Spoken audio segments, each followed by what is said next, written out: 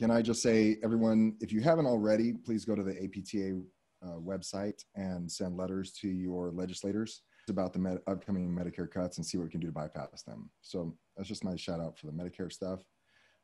Today, the presentation is building off a couple presentations ago. And in that presentation, we talked about the 5 secrets to successful PT owners' ownership and leadership in their clinics. Will and I did a podcast, a subsequent follow-up podcast on it, shared our thoughts about those 5 steps. And today, and last time I presented, we talked about that first step, and that is to track your statistics. The second one today we're going to talk about is how to increase production without treating patients. And we'll go over it starting from here. So there are 5 successful actions of PT owners. There could be more, but I've focused on these. Some of the tools that you need to be a successful owner that I didn't get into include establishing your purpose, values, and goals right off the bat, and making sure those are living and breathing and not just collecting dust on your shelves, right? So that, I just want to say that as an understood going forward. It's a foundational piece. Every successful owner I know has purpose, values, and goals. They live those, they breathe those, they communicate those with the team, and they continue to highlight those throughout their ownership leadership. Now, the ingredients for success. Last time we talked about statistics. This time we're going to talk about spending admin time working on your business. And we're going to talk about some of the details. So when we talk about admin time, you know, we're physical therapists. We weren't necessarily trained. Well, we weren't trained in physical therapy school to know what to do with our admin time. And when I say admin time, we're taking a half day, like I'm going to suggest, to work on your business. It doesn't mean catching up on notes. It doesn't mean paying bills. It means actually working on the business. And so we're going to talk about what we do with admin time today.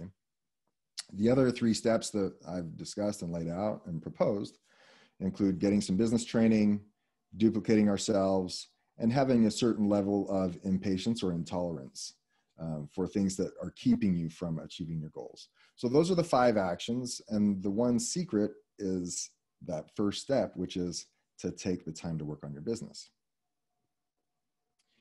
So a couple of things to prepare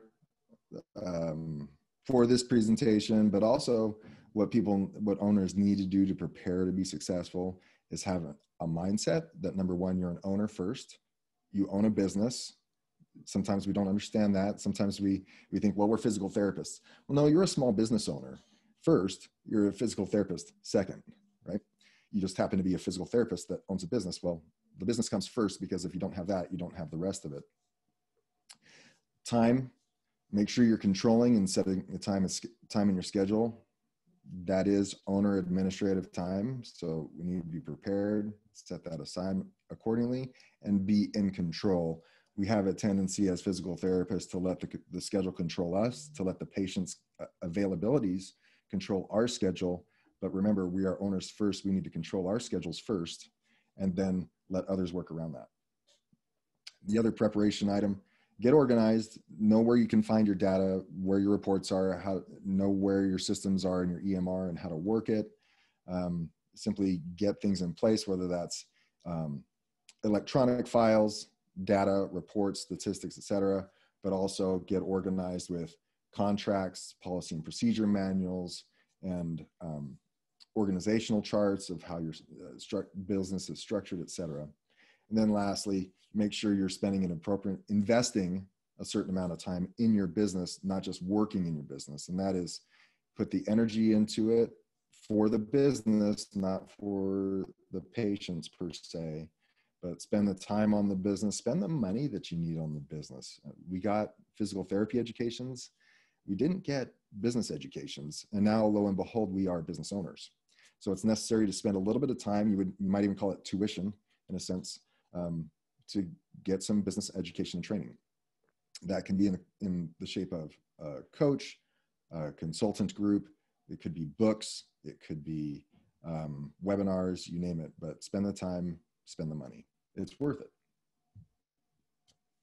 So the secret to increasing production, the first step, I believe, is to schedule the admin time. I'm going to move some things around here. Schedule your admin time. This is the foundation for changing your business. And so I noticed in my business when I started really making some changes and going from the full-time physical therapist that's treating 40 hours a week and then trying to run my business on the weekends and at nights and sacrificing my family and my hobbies and friends and whatnot. I didn't really change any of my lifestyle to what I really wanted it to be until I decided to set aside time for my business and set aside this admin time. And it took me 12 years to get to that point where someone finally recommended, dude, you need to set aside a half day a week at least and work on your business, right? 4 hours per week, and then gradually increasing over time. You know, if you could, I would recommend 2 half days a week, just to give you the space and the time that you need. If you can't, start with 4 to 5 hours, one afternoon or one morning a week, and then go from there. The hard thing is, and what I really recognized, and those people who have been through this transition, you have to have that big block of time because it's hard to move from technician, and what I mean by technician, from physical therapist into the business mindset. It's like, for me, it's an energy drain to change that mindset from production mode, working on my patients, to now sit down and working on the business. There's a transition that has to be made, and it's hard to do if you only give yourself a couple of hours or an hour here and there. You have to get out of the technician mindset, that technician brain and physical therapist brain, and move over into the business and take on your business hat, owner hat. And that can be energy. It's an energy transition. Sometimes it can be draining, but you have to set aside that time. But what I recognize is that coaching clients over time, as they start doing this, as I start working with them and emphasizing that they set aside time, they start getting the mindset, and I've heard this over and over again, is the business needs me. The business needs me to be paying attention to it and be doing things to help it grow and improve. And I go even so far as your employees, your team members need you as well. They don't need you treating patients. The business, honestly, doesn't need you treating patients. The business and your team members need you to be a leader and set aside time to grow and improve the business, right? And so what I see over and over again is, as my coaching clients start spending and setting aside more time for the business, they recognize that they're actually doing their patients a disservice because they're spending so much time during treating thinking about what they need to be doing on the business side. And so it's really, like I said, a disservice to the patients that you're not totally engaged because you have so much of the business stuff going on in the back of your head. You're listening to conversations up at the front desk that are going on between the front desk and someone that's trying to schedule or has questions about the insurance. And you're just thinking, oh, I wish that would go better. Or a conversation on the phone that someone's having, you're like, oh, I wish they didn't say it that way. Or someone has some complaints about a copay, and you're like, oh, I wish that could be handled better. Or even another provider saying, I don't, come in 1, 2, 3 times a week. I don't care, whatever works for your schedule. And you're like, if that therapist shouldn't be talking that way. I mean, those are the kind of things that we really need to do as leaders to appropriately help our business and help our team members, right? Graham's on the line. Graham, can I use you really quick for an example? I know you've transitioned, of course, you've been an owner for well over a decade, and you're recently going through this transition. Well, did you experience some of these same things I'm talking about? All of them. Yeah. Every single one of them. And what do you feel now? What are you feeling now as you're spending more time on the business and not treating as much? What is your feeling about ownership? I think the biggest change is, and I don't know who was talking about it the other day, about that concept of tolerance. We get used to tolerating a certain level of stuff that you start, I don't know, just assuming is something that's going to happen, as opposed to going through all those little things that you tolerate and now writing process for them so that it's uniform across the board. And that has gone really well so far. Yeah, because, and knowing you, Graham, you've been spending more time on the business. And is it, I don't want to put words in your mouth, but is it too much to say that you feel like you're in more control of your business now that you are actually setting aside the time for it? Yeah, without a doubt. Yeah, exactly. And I noticed the same thing. Initially I didn't know what to do with that business time. And so I did, just default to catching up on notes and paying bills and whatnot. But over time, and thanks for sharing, Graham. But over time, I started doing more for the business and really being intentional about that time that I have. Well, and that time frame, you talked about the transition from being a provider to doing owner tasks. I end up having to put low grade provider stuff in between it just to wind down. Yeah. Doing things like paying bills in between. Mm-hmm. Take half an hour, pay bills in between just to wind down into I'm doing something else. Otherwise you sort of run around like a chicken. Yeah. It's important to take that time. If you haven't set aside, and this is kind of a time management thing, and we might discuss it a little bit later, but if you're looking at your day the night before or the morning of, that will help you a lot to really structure and be efficient with your admin time. Because like you said, it's tough to leave the provider room and being a provider and then immediately know what I need to start doing as an owner. Well, no, when you're in your proper mindset the night before or the morning of, before you start treating patients, it's important to list those things that are of highest priority. So you're getting the most important things done. And also and what to do things need to get done either in terms of urgency or of major importance.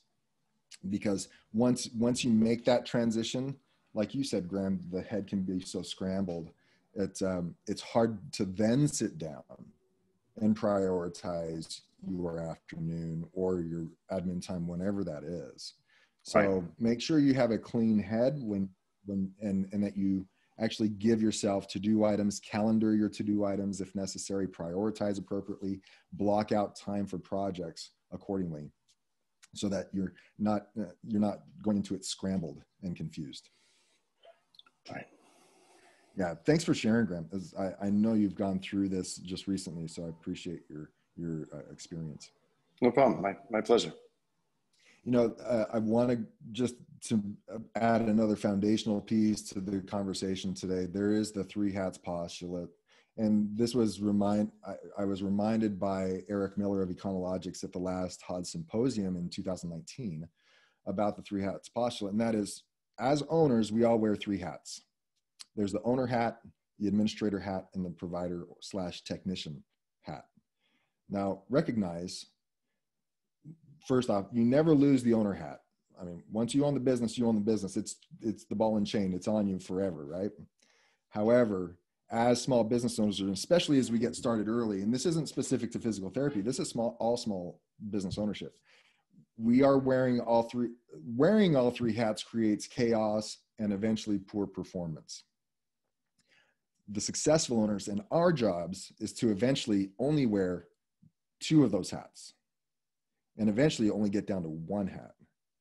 Now, when I say that, successful owners only wear two hats. Well, remember, they never lose the owner hat.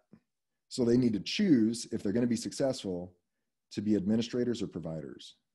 They can't be all three for the long term and be successful and meet their goals. Right? And the idea is to eventually take away the technician/provider hat and the administrator hat so that you, as the leader and the captain of the ship, are only wearing the owner hat. And that's your job, is to work yourself into 1 to 2 hats max, depending on your situation, right? So based on that postulate, your job as an owner, and the successful owners that increase production over time, like this is the secret, right, is to make sure we're setting aside time to properly wear the owner hat and eventually start shedding the provider administrator hats. So making the most of our admin time, like I said, when I had that admin time, I had 4 or 5 hours. I'm like, I don't really know what to do. One of those was obvious to me, and we talked about it last Coffee with Nathan. That was review stats. You got to review stats. There are some daily, there are weekly, there are monthly stats in different departments. Make sure you can get overwhelmed with stats. I'd recommend you either reach out to me or a coach or consultant to focus on some of the most important stats if they are overwhelming. But the number one thing is to get the data, review your stats, right? The second is to get the business training that I was talking about earlier. This is the great opportunity time to meet and strategize with your coach, or sit in with your mastermind group if you have one. Do some consulting webinar, or get some consulting, or take a webinar, you name it. This is the time to do those things, right? Get in the owner mindset. And then meetings. Yeah, I think it's Vern Harnish in Mastering the Rockefeller Habits said, the speed of progress in your business is the rhythm. How is it? The speed of progress in your business is related to the speed at which you have meetings. And not to say that there should be lots of meetings. You can definitely get into meeting overwhelm. But again, I'll go back to, our team members want to hear from us. They want to know what's in our brains, and that we train them and give them what the tools that they need and the support that they need to be successful. Our job is to create a foundation for them to be successful, right? So that means that we need to have meetings.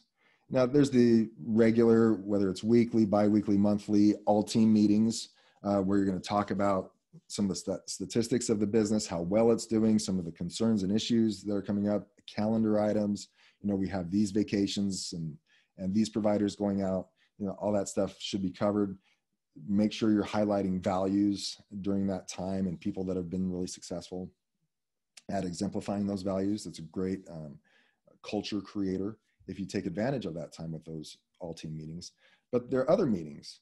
There are key people in your organization that are, if they're not now, they'll eventually be your leadership team and be taking things off of your plate. This is where they're going to eventually take on that administrator hat across a group of them off of you, so that you can be the owner. So it's important that you have leadership meetings, even if it's a single individual at this time, and eventually might graduate to more.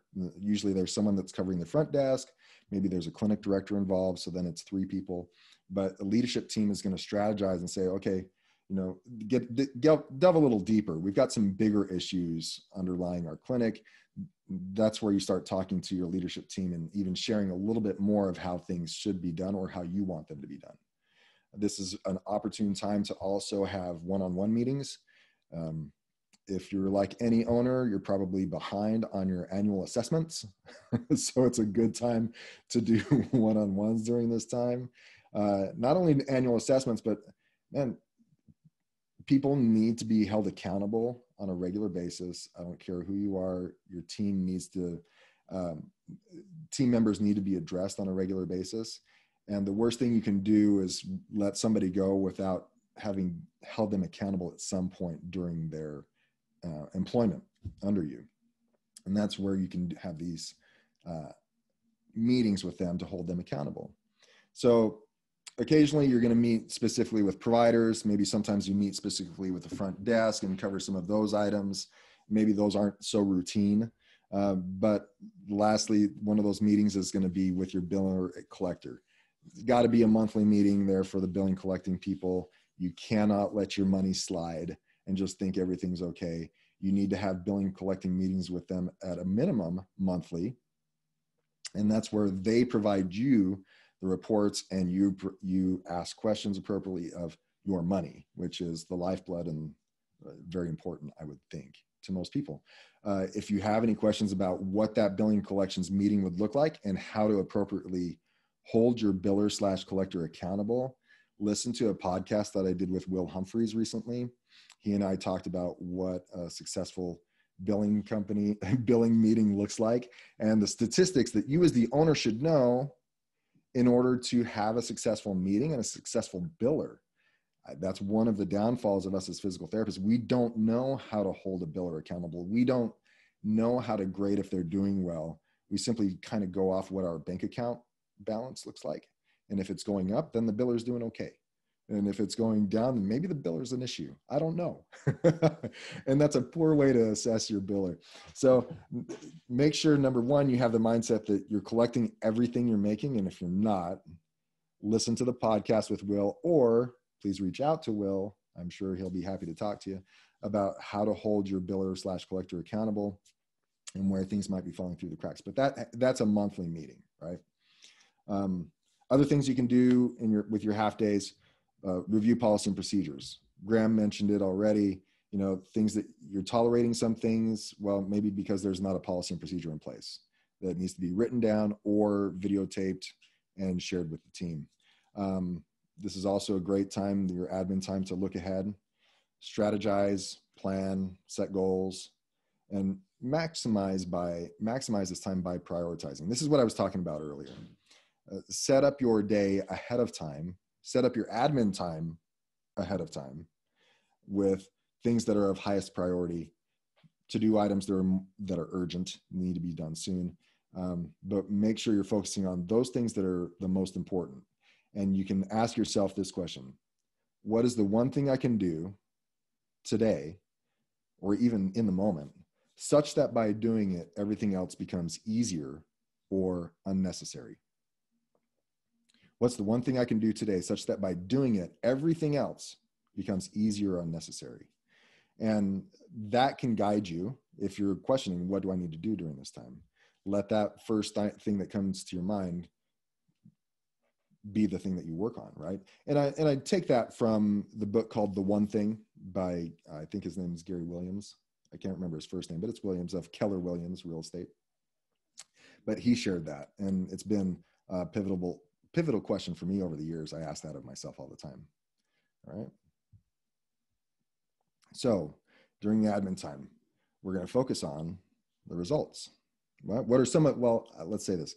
What are some of the results of setting aside admin time? Well, one of those is statistics improve as you're measuring them. The quote by Carl Pearson is, this is called Pearson's Law. When performance is measured, performance improves. When performance is measured and reported back, the rate of improvement accelerates. So initially, as you're spending time looking at statistics, I promise you, as you start assessing them and tracking them and doing little actions to improve them, they will improve. Over time, your job to shed that administrator hat and be the owner is to get the team to measure their own performances and report them up to you. And when you do so and hold them appropriately accountable and share with them successful actions that can improve those statistics and train them accordingly, the rate of improvement, like Carl Pearson says, accelerates, right? So statistics will improve if you're spending time looking at them, working on them. Meetings gives you a great opportunity to address common obstacles with teams, resolve things together, and that improves production company-wide. It was Graham, and not to pick on Graham too much today, but I remember in one of our coaching calls, the team member said, "How did we ever get along without these?" Right? And if I remember, that was a team member who had been with you almost like 8 to 10 years. And you started having regular meetings with them, and she's like, "What did we do before these meetings to get along?" Well, that's what you did. You just got along. I mean, you just did what you had to do during the day. It was almost like survival, doggy paddling, trying to just keep your head above water.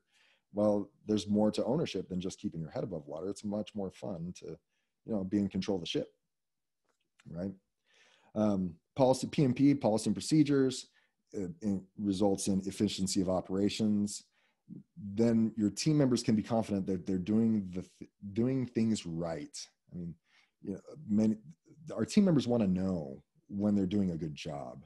Our team members want to know that, I follow, this is how you want it. Here's step 1, I make this call. Step 2, I call them. Step 3, I collect the money. Step 4, I schedule a patient and for their full plan of care. They want to know that that that's their job and that they're doing it well, and that they can go back to a procedure and say, okay, I did all those steps. Or if something went awry, oh, I missed that step, I need to remember to do that. So policy and procedures can be huge. That can be written, that could be video, whatever works for you. So one of the other results is we get to strategize and achieve some goals, right? And set some goals in the first place. You know, I had a coaching call yesterday and the guy said, you know, how do I know when when I should open another clinic or get a larger space, or I'm just looking down the road, right? I said, well, it depends on what your goals are. I mean, do you have any goals for growth? He's like, no, well, you know, not really. Things are just going okay. Well, think about 5 years down the road. Where do you want to be in 5 years? What's your ideal scene? And then work backwards. I mean, you're the captain of the ship. You need to look up on the horizon and see what's coming. And immediately what's coming is some Medicare reimbursement changes, some PTA reimbursement changes. You need to know and strategize what to do about that. But you also need to have some goals that are beyond that. And that would include growth. I can't tell you if and when you should grow. That's up to you and what you want to do personally, for your family, professionally. I mean, you got to take all those things into account, right? So Brian Tracy said, the goal without a plan is only a dream, right? So we set our goals and then we make plans accordingly to hit certain targets with certain deadlines that are achievable and work towards those goals, right? And then as the owner, one of the best results is, man, you have less time treating and more time focusing on your business, which means greater freedom for you and your personal life and your family and friends. And honestly, you get more profits. As you start working on your business, your statistics increase. You focus on money with your billing and collector, and your revenues and your profits increase accordingly. So those are some of the great results that you get with setting aside admin time. That's my presentation. I would love to hear from other people some of the effects. I mean, how much time are you taking now? And what have been some of the benefits to setting aside admin time? Number one. Number two, what are some of your focuses that have been successful actions of yours by taking admin time? Anyone want to share?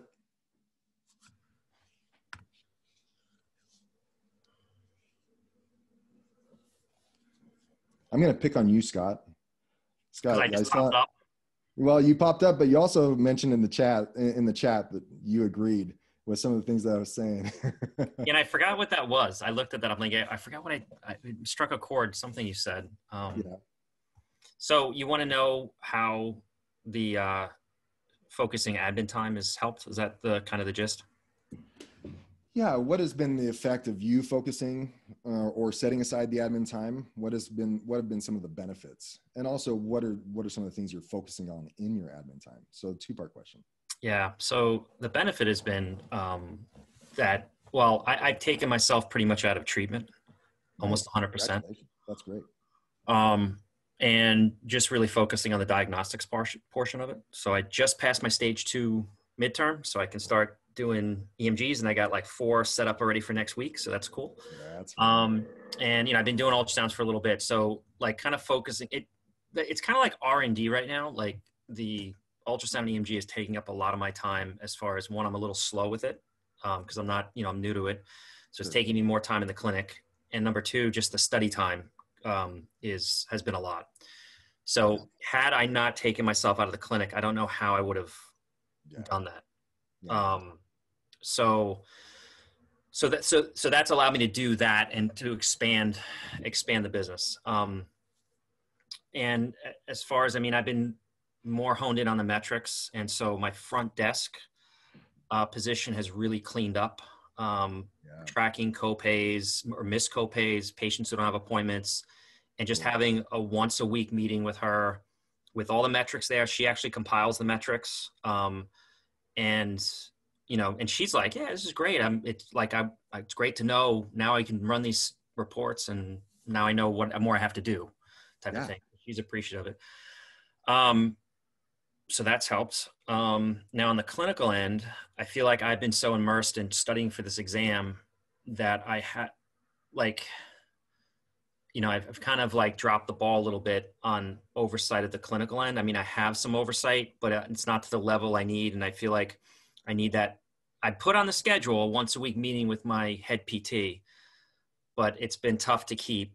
And then I had like a staff meeting once a week, but then this neurologist wants to play tennis with me at that time. So I'm like, all right. So I've rescheduled that for Thursday next week. We missed a couple. So, yeah, I don't know. That's kind of where I'm at. I see where I need to kind of hone in a little bit more, but, as far as like the admin time, I've been pretty good at like projects, right? So today was my day to I met with my accountant last week and I had to do some stuff for her. And it wasn't just like paying bills. It was like deep dive into the books. Yep. It's the first time I've done it all year. Yep. And, picked up on some things and blah, blah, blah. Yeah. So, and then just marketing. I'm going with a new marketing company. Had to clean up that a little bit. I'm going to have to, constant contact. Now I had some time to put some into the constant contact. So now, the things that are going to like pay dividends. So I don't know. I have my punch list. I can make up like a monthly punch list of things to do, like the R&D stuff, like that's going to take time, and then more the management. And it's helped. It's great. We're up 40% year over year, and I've taken myself out of the clinic. And congrats, dude. It's like, it's a little hit to the ego because it's like, they don't need me. I'm not all that. They'll come and see, anybody else in my clinic, and that's right. They're complimenting other people. Yeah. They're not asking for me. So, yeah. Well, yeah, I didn't, and thanks for sharing, Scott. I didn't list everything that you could be doing, but yeah, you should be meeting with your CPA/bookkeeper on a monthly basis and going over numbers. Talking about HODs. Yeah, you should be strategizing for diagnostics. I mean, you need to set aside time to make sure that your investment in HODs is being successful, number one. How is it getting implemented, right? And so you need to spend the time on the diagnostic statistics. What trainings are you going to be doing next? Who is doing what, and how far along are they? Looking ahead for the next, how many more tests do I need to do between now and the testing or application date in order to make this next testing cycle? There's plenty of HOD stuff that needs to be done. I mean, we're talking about admin time here, but HODs itself, you do also need to set aside on top of the admin time, some study time. And you're a student all over again, you paid the tuition, it's time to study for your diagnostic stuff. So if you're gonna make that a successful investment, you have to spend the time to make sure it's implemented well. And then lastly, marketing, of course. I mean, as owners, we either need to be creating or reviewing content, marketing content on a regular basis. And that could include not just our business, but also the HOD stuff, so that we're marketing the appropriate stuff for HODs and promoting it accordingly as well. Again, to make that successful. So I didn't list everything that could be done. You just knocked out 3 things that I didn't list that owners need to do. And when you start adding that stuff up, you just think, wow, it's really hard to treat full-time and do all the stuff that your business needs. It's crazy. And Christina noted in the chat that it's also important to give directors of each clinic dedicated time and reduce their treating time depending on how big the site is. And I agree with that. I mean, correct me if I'm wrong, Will, but our clinic directors would treat maybe 34, 35, 36 hours a week on the schedule, but we're given at least a half day themselves to do the stuff that we're talking about. They needed to be tracking stats. They needed to be holding team members accountable. They needed to be having one-on-one meetings or team meetings, or meetings specifically with providers or with the front desk specific to their clinic sites. So clinic directors, I agree, Christina, we're also need that admin time, not just us as owners, but clinic directors need that as well. Hey, Nate, Sean Miller at Connect had a really cool, I wish I had remembered it exactly, but he would give the directors of his clinics, and that's what he ended up doing at Empower, is that the amount of admin time was proportionate to the number of FTEs that they supervised. Okay. And it's a pretty cool little formula, you know, so like obviously you don't want to give 10 hours of admin time if the PT director has 1 FTE employee. But if they're a clinic that has 10 PT FTEs, then obviously you might want to look at something like that, depending on how many people they're supervising. But I thought that was cool. We never did that. It was something I discovered afterwards.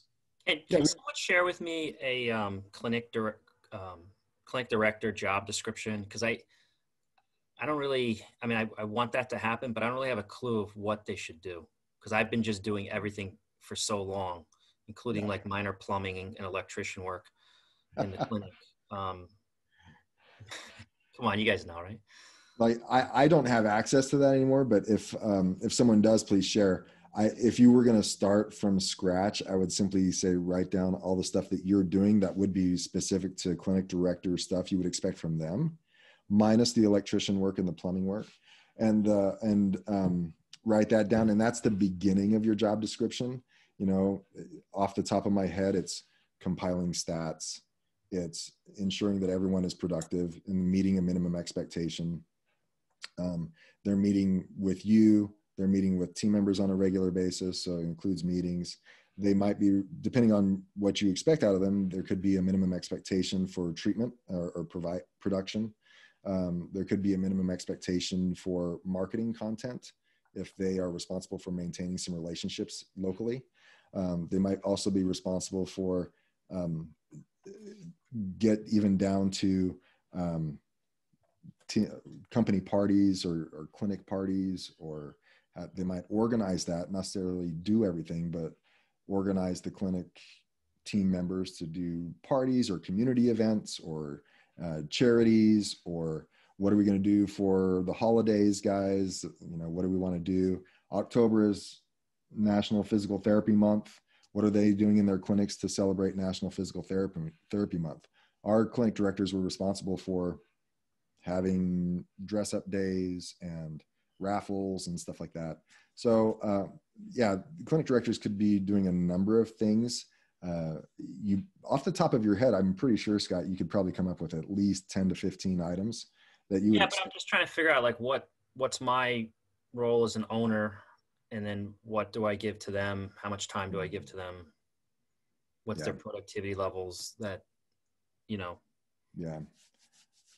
I gotcha. We still expected our clinic directors to produce, and the clinic director should be one of the best producers on your team in terms of treating patients and what they're doing with treatment on that side of things.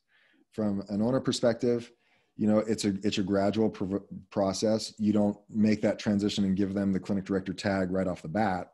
They're a clinic director essentially in training for however long it takes for them to take over those responsibilities and do them successfully before they get that title. Right.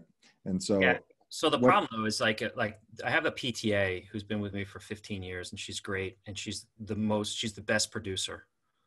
Right. But it's like, I would love to make her clinic director and she could handle all this stuff, but she's the best producer.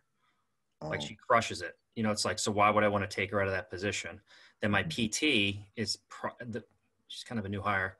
She's probably my worst producer. And I'm hesitant to bring her on as clinic director just because of that. She's not really, we have to have a conversation about core values. So, you know, but like to take your best producer out, you know, she sells the laser. She just does, you know, meets her bonus every month, but then to take her out, it's like, you know, I don't want to do that. Yeah. And totally understood. If you want to get offline and talk with me or Jim or Will, not to volunteer you guys, but I'm sure you guys would be open to talking about some of that stuff, I'm sure. Of course. Yeah. But from my perspective, one of the best clinic directors we had was a PTA that was with me a long time, and she was a great producer as well. And remember, you're not sacrificing, you know, all of her treatment time. We're talking like 4 to 5 hours a week. And what she does is takes things off of you and also gets the rest of the team to produce. So in one way, it's not quantifiable the translation between taking her off the team and what she's taking off of you. Like it's hard to put a dollar amount to what she's taking off of you, especially if you know that she's going to do it well because she's good. So there's a benefit in that regard that isn't totally monetary off the top, but she could also, because of her example, and because she's it's going to be hard for her to accept providers saying, well, I can't do that. And she says, well, I have the same amount of time as you do, and I'm producing just as much. So please help me understand. So she can come from that perspective and help them train her. And she can actually say, well, this is what I do in order to be productive. And you want that type of person to be training the other people.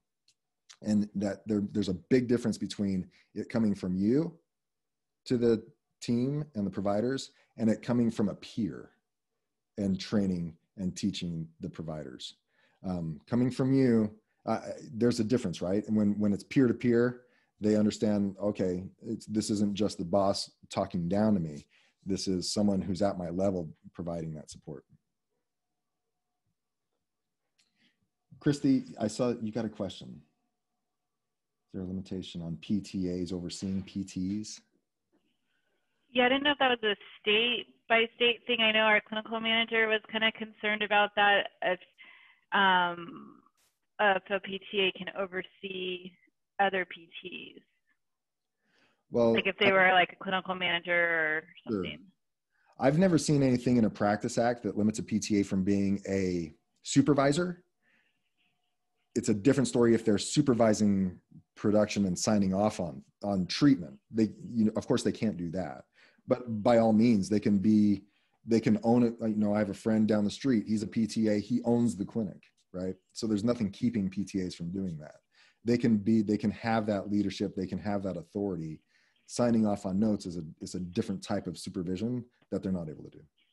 I want to add one thing to Nathan. Christy, like Nathan said, I have plenty of colleagues, friends that have PTAs because they are the strongest. They are, like Scott said, I think, the butt kickers or whatever, the producers. And they are good managers. They manage well. They handle administrative duties. They can oversee a group. They can handle flows.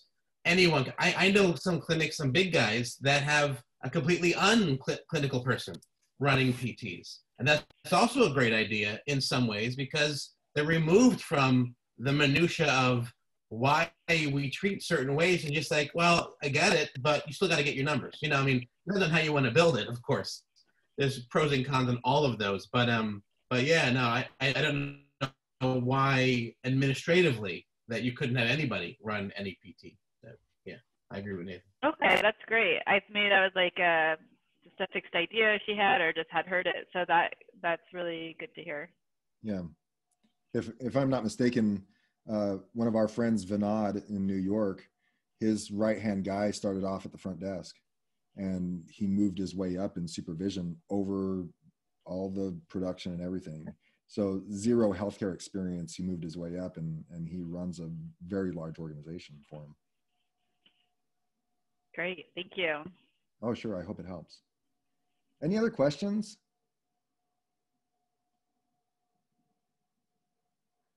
Graham, number one, thanks for sharing your insight today.